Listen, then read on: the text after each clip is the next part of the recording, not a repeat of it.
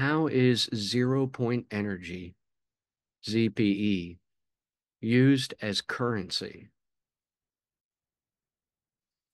ZPE is used instead of or in place of currency, and not as a currency itself.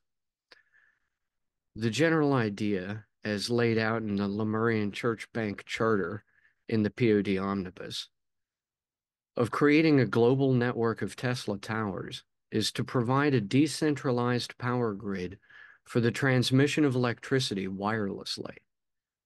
In the short term, such a system can be used to provide global electrical utility coverage, making cell phone and electric car batteries obsolete, and in the longer term could possibly allow the development of new technologies, such as energy-to-matter replicators, that could translate the excess wireless electricity into any material substance, including advanced forms of 3D printed food.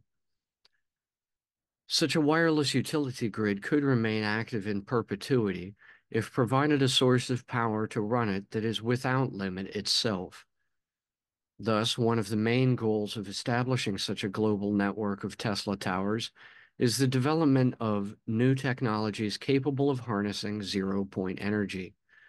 So, using ZPE to manifest matter will, it is predicted, come to replace money.